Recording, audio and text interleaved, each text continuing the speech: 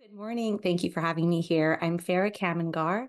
I am a board certified dermatologist. I'm the department chair of dermatology in the Palo Alto Medical Foundation, and I'm the CEO of DermGPT, which is what we'll be talking about this morning. So DermGPT is a large language model, as you can guess, with my background centered around dermatology. I'm also an engineer. I've been involved in health tech for over 15 years, which is why these two worlds have collided for me. But just a quick background, and I think a lot of us at this conference have touched on these topics of why healthcare and technology has moved a little bit more slowly in the clinical space. And this is a slide I like to kind of present from how fast the technology has grown in the past 5 or 6 years or so. So healthcare, I like to say 1.0 in like the 1970s was really on basic paper charts, but even today, a lot of our colleagues are still using paper charts. So even though we've kind of gone to healthcare 2.0, 3.0, 4.0, and I'd like to put DermGPT in the 5.0, we really, with generative AI, are at the forefront of things. We still have colleagues who haven't really caught up very well. EMRs and electronic medical records are somewhere in that healthcare 3.0 phase where many of clinics are now, but not everyone.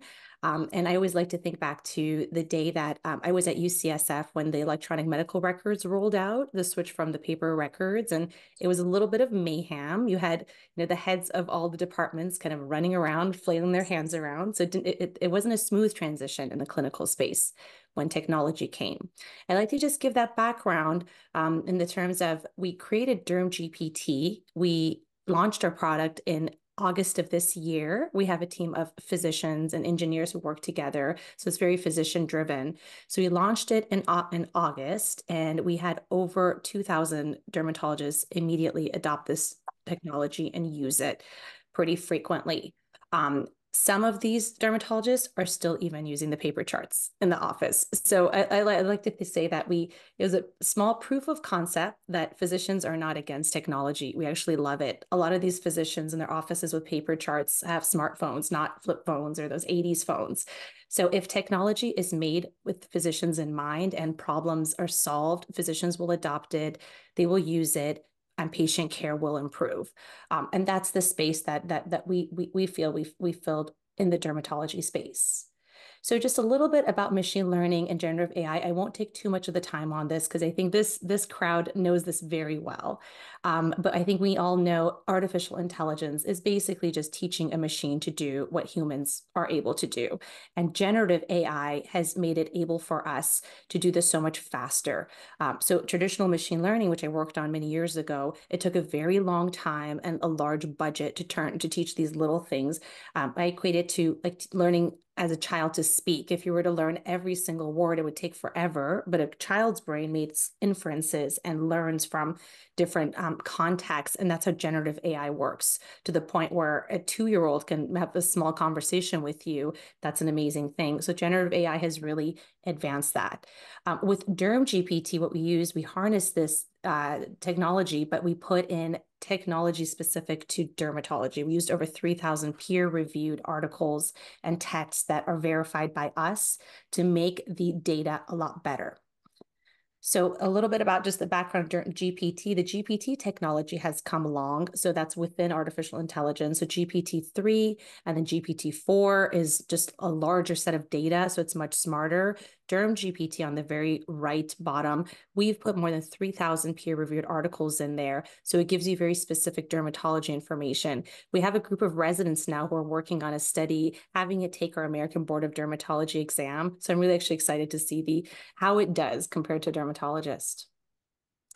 And a little bit, I'll go over this quickly as well, kind of at the bottom where you see the portion of your data. So that's kind of what we've done, as opposed to the traditional GPT of unsupervised machine learning or supervised machine learning.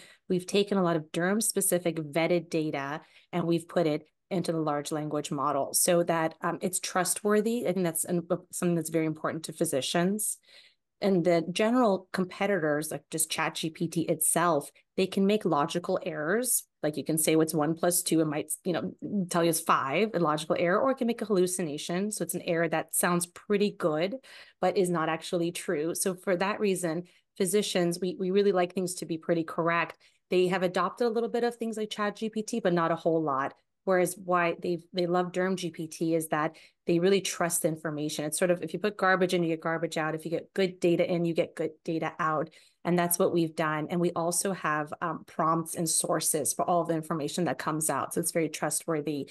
And I think physicians are loving it, and it's really speeding up their clinical flow. A lot of our medical assistants, biologic coordinators have started adopting this technology as well. And some have asked, well, will this take over my job? And I like to say, no, it won't, but it probably will take over jobs. If someone is using Gen AI, they'll have an advantage over a biologic coordinator, for example, who is not using Gen AI. So this is the platform. When you log in, it's you can just type in any free form type of question, and it has our learn language model behind it. There's many use cases, pretty much endless. What physicians are using it mostly for are things like prior authorizations for medications, medical charting, coding support, that's medical coding, billing, clinical inquiries if you have a question, patient messages. We get lots of messages coming through us, especially if you are on electronic medical records. Patient have easy access to you. Patient education, denial letters, scientific writing has actually been a huge one. That is a whole other area, actually, that there's a lot of rules and things being built around that of how you can use that in publications. And just a few kind of questions we asked it. So we asked, who are you? And DermGPT said, I'm DermGPT, a dermatology assistant AI. It'll basically answer any question that you have. This is a dermatology medication. You can say, what is the mechanism of action of it? Maybe you're in clinic, you don't remember. It'll immediately tell you the answer.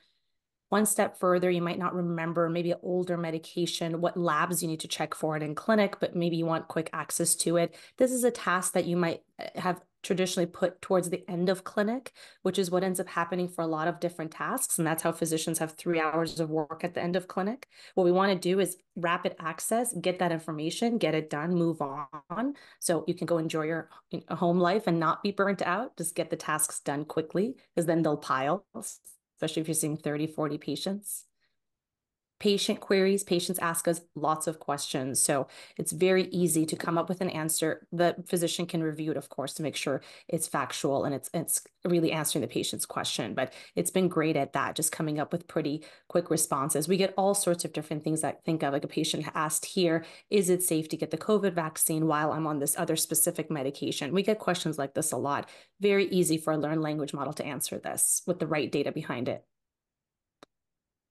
This is a little video. I won't take too much time on it, but we have started enterprise projects. This is one we're doing with one of our enterprise partners. Take the PSA screener. Have you ever had a swollen joint or joints? I won't take too much time on this, but she's basically going Has for the doctor ever told you that you have arthritis? a questionnaire to try to pick up psoriatic arthritis. Have you had a finger or toe that was completely swollen? To You guys, discuss your signs and symptoms.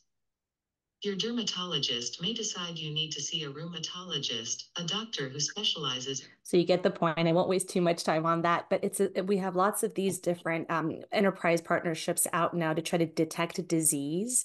So questionnaires out to patients where we can detect things like if you have psoriasis, which is a skin condition, 15% can also have arthritis. They're not being screened at a high enough rate. So we have lots of these tools going out. We also are developing bots for shared medical decision making. So these are the patient facing sides of what our technology can do. So I just wanted to show a quick bit of that. And that's it. So I'll finish early there. Our next steps are, we are, of course, ever expanding our language models. So we're putting more than 3,000 articles in there. We're constantly updating it. So it's the most up to date. We have our growing list of dermatologists, and we have more and more joining every day. We have our enterprise options and these different projects that we're doing, which are really, really exciting. And we're doing some clinical trials around those as well to validate, as well as we're launching our publication. It's an open access publication that's been really exciting to work on. But thank you. Thanks for having me here and listening to the DermGPT and our